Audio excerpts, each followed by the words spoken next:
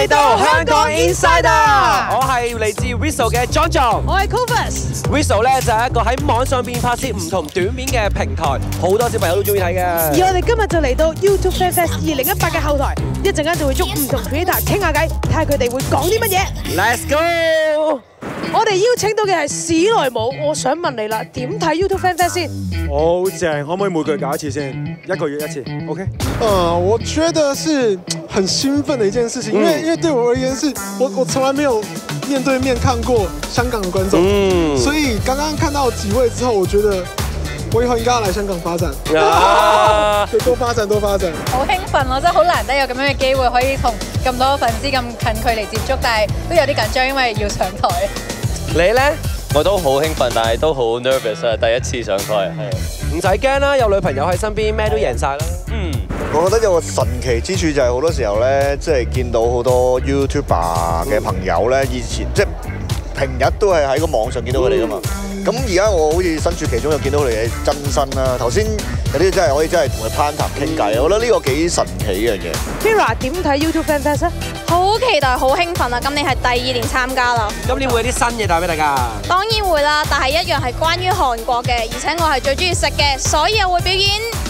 FanFest 係一個好好嘅事嚟嘅，因為其實咧，我哋每一個 YouTuber 咧都會好期待咧，每一年咧我哋可以咁樣聚埋一齊啦，跟住去認識大家啦，跟住再加埋可以。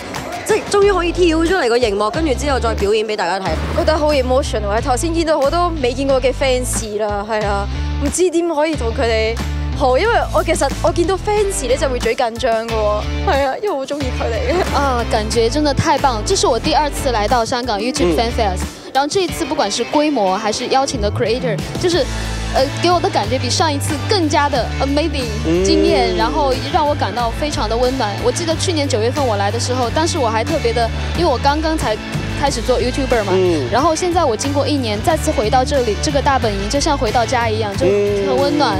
我覺得好開心嘅，因為佢唔係淨係得唱歌嘅 talent 咯，即係佢有好多其他嘅 talent， 即係我記得有做運動啊、煮飯啊咁樣，咁所以我覺得係好開心嘅，好多元化嘅。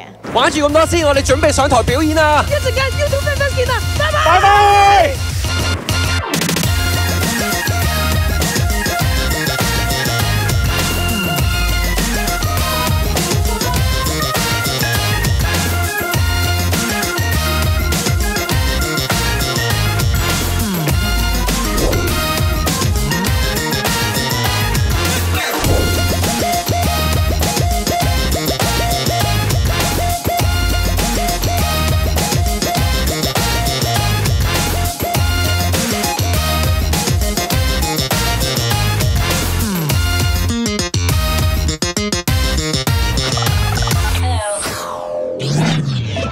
知你睇得好開心㗎啦，想睇我哋更多嘅片，記住撳下邊 WHIZOO 啦，下邊啦！